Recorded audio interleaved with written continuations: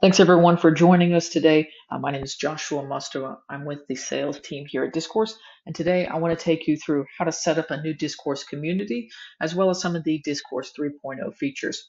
If you wanted to start a new community, just go to our pricing page, discourse.org/pricing. You'll see several options to choose from, so feel free to choose the one that you think is the most appropriate for your particular community.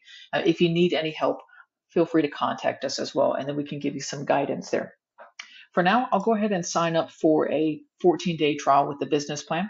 If you all stick around until the end of the presentation, we will include a promo code for the standard and business plans so that you can save a little bit off that monthly rate for a limited time. Right over here, I'll go ahead and enter in an email address, a domain that I want to use for my site. I could also use a custom domain, so that could be something like community.example.com. I'll give the community a name, choose the location I want it to be hosted in, agree to the hosting terms, and I can also sign up for the product and service updates by email. I'll go and say start 14-day trial, and then I'll receive an email from Discourse asking me to confirm my email. Roughly 10 minutes later, you'll get another email from Discourse prompting you to set up your site. This is what the setup wizard looks like. You'll be asked to confirm the community name, as well as a descriptive sentence about the community, and choose the language. On the next screen, you can choose whether you want that to be a public or private community. Public meaning that anonymous users can view the topics. A private community meaning that only logged in users can see the content that you have. You can also choose whether or not this is invite only. So should users have the ability to register themselves, or do they need to be invited by staff users or users with the appropriate trust level privileges? Right over here for an added layer of security, let's say you have invite only or open registrations, you may want to have your staff users confirm that people can be registered users in your community. In Discourse 3, we also have sidebar and chat. Chat gives your users that real-time one-on-one communication with each other. They can see instant feedback of who they're chatting with. This could be one-on-one group chats, public or private chats as well. With our sidebar, you'll notice that a lot of the settings that were once in a hamburger menu can now be on the left-hand side of the screen. You could go ahead and jump in from here, or you can add in a few more details if you'd like, such as your site logo, the look and feel, so you can choose the theme that you want to use and the color palette. And you can also choose the styling of the homepage, whether it shows the topics at the top, or you want to focus on categories, or maybe a mixture of both. On the next screen, if you're a organization or a company and you want to add in some terms of service, feel free to do that here. Once you're all set up, you'll be brought over to your community. Today, I'm using try.discourse.org, and we're going to go ahead and point out a few of the different things here. So let's talk about sidebar. So sidebar is right over here. We can see everything, so all of the topics coming through. We can also focus on my own posts or my admin settings. If I expand this, then I can dive into groups and users and so on. Over here, I can see categories, but maybe I want to change this up and I don't want to see these particular categories. As an admin, I can change the default for other users, but users also have the ability to customize this themselves, so they don't have to be limited to what an admin has set for them. But for now, I'll go ahead and make some changes by clicking on this pencil here, and then I'll go ahead and remove one of them. So let's say let's remove videos, and then we'll go ahead and say save changes. I could also add in different tags that users can search for. So for example, we've got over here art and code, but it could be, maybe we want to expand this to focus on all the tags that we have. Some other things as well is you'll notice that your messages are no longer tucked away in your user settings over here. They can be found in the sidebar. So you can compose a new message right from here by clicking on that plus button, start a personal message with a group of users or an individual user. And you can also focus on your inboxes from here. Right down here, you have channels. So these could be public or private chat channels that have been set up. Let's say we want to create a new channel here. We'll click on that pencil. We can see the open ones here, and then we could create a new channel. Give it a name, a description. If you want to tie it to a category, go ahead and do that. And you could also automatically add in users who have recently participated in a category as well. So if I click on the tech chat here, you'll notice it says channel history is retained for 90 days. Now that is just a default. You can customize this so that way maybe it's a shorter duration of time or a longer duration of time. But we'll go ahead and say, I'm really excited about the latest computer and just post that in there. We can look at this in a full screen mode, or we can minimize this into like a windowed view. You'll notice here we have a plus symbol that gives us the ability to attach files, images, videos. We can insert dates and times. We can insert emojis. You're also not limited to the standard emojis. Your community can custom create their own emojis, and that can be done in the admin settings. You can also add in GIFs as well. If I hover over the post that I've made here in the tech channel, you'll notice that I can add in reactions. So I'm going to give myself a thumbs up. I can also bookmark chats. So maybe I want to come back to this at a later date. So I'll be reminded this weekend at 8 a.m. I can respond directly to this one here. So this is really nice when there is a lot of activity in a channel or in a personal chat. Maybe you want to respond to one particular thing that someone said. It'll show kind of in line what you're responding to.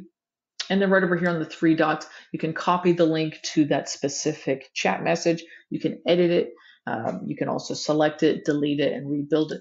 Now, if it is another user's message, you may have the ability to flag that. So let's say if your user has the privileges or trust level privileges to flag content, they could flag that when it's potentially being spam, and then that goes into a moderator queue for review.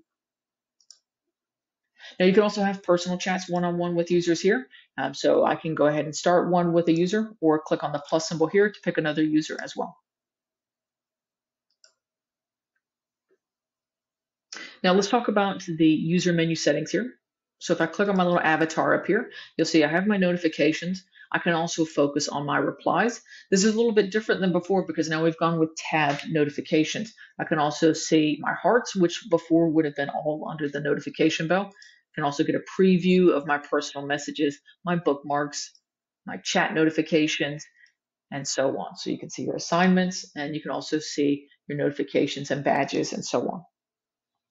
Now, one thing that's different with Discourse 3.0 is that you can set a custom status. So let's say we want to give a message to the community, this is what I'm working on today, or this is where I am.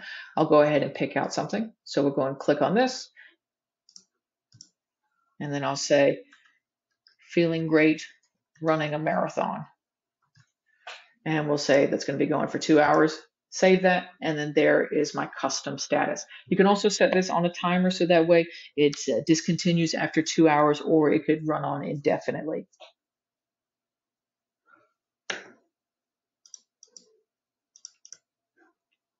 We've also expanded our search functionality here. So if we click on the magnifying glass, you'll notice that we can search for particular things. So let's say, for example, I want to look for in the movies category, I want to look for a particular one. And then right over here, it brings up enjoyable children's shows for adults, and then I can follow that through here. So you're not limited to just searching for keywords now. Now you can look in specific categories as well. You can also look for users. So let's say, for example, I want to look up Taylor, or I can look up groups of users, and so on. You also have advanced search functionality here.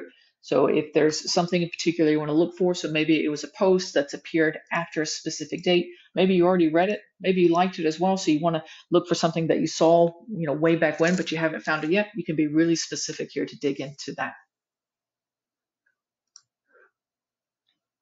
Some other new Discourse 3.0 features can be found in your admin settings. So let's say, for example, we wanted to enable a new Discourse 3.0 feature. We'll go into admin here, settings, and then we'll just search for one of them. So for example, if I search for user tips, it'll show me that here. I can enable that or disable that. So for now, we'll go and disable it and then refresh this. And then we'll re-enable it as well. Other things that we've made changes to besides user tips, which will give kind of users natural notifications in the discourse community as they progress. But you can also make some changes to whispering. So this is something that we've had for a while, but instead of being limited to just staff users, you can open this up to other groups of users. So maybe that's going to be the support group and the moderators group as well. Or maybe you wanted to add in some hashtagging. You can also add in the hashtag autocomplete as well. So that way users can hashtag a category, a tag, and so on. Let's go ahead and jump into a topic and see how that looks. So I'm going to go back to our home page here, and we'll go ahead and pick up one of these topics here. What you'll notice here is that we can see our title, we can see our category. This one doesn't have a tag, so let's add a tag here. And let's say that we're going to give it a new one, and we'll say this is called videos, and save that. So now that becomes another thing that users can search. This one was started back in December 2021. It's had a few posts. I can slide through the different posts in time and go to the latest one here, and then I can go ahead and say reply. Using that reply arrow or this button down here. We'll just go ahead and say reply here. If I wanted to reply to someone in particular, I could just click reply under their post. So for example, Vale right here, I'll just go ahead and say reply, and then that would trigger a notification to that user, provided that they haven't disabled notifications. Then I could say, I'm a big fan of youtube.com, something like that. You'll notice on the right-hand side, there is a just-in-time preview, just kind of giving you a notification like, hey, maybe this looks like something that's already been posted by someone else, or maybe you should give it a descriptive title or write a few more things like that. So Discourse will try to steer users in the right direction. In a Q&A community, it's especially helpful when users are posting questions, and then you don't want to have a lot of redundant questions getting answered over and over, so that will give users suggestions to check out things that have already been answered. So we'll go ahead and post the reply here. And then we'll go ahead and say we want to make a whisper. So we'll go ahead and say, click on the settings cog here, go to whisper. So now only the support users, the staff, and the moderators will see this. And we'll go ahead and say hashtag movies. And then we'll say hashtag movies for the chat channel, as well as hashtag tech for the category, and then hashtag art. So you can see that we've got tags, we've got channels, we've got categories.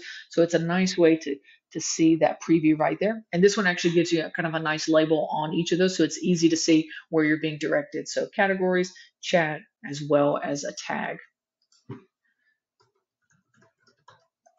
We'll go ahead and post that.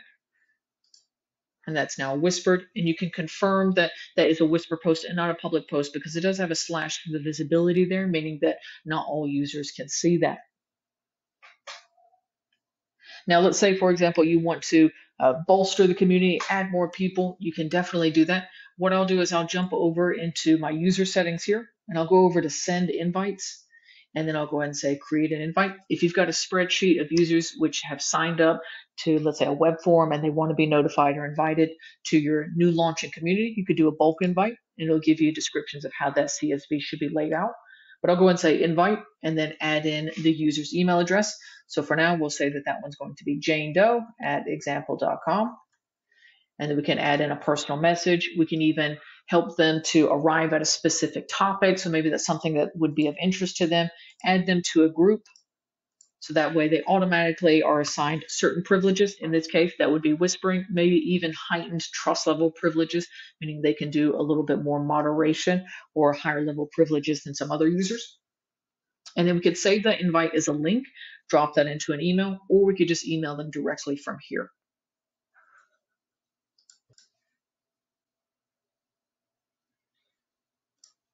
So what I'll go ahead and do is say save invite.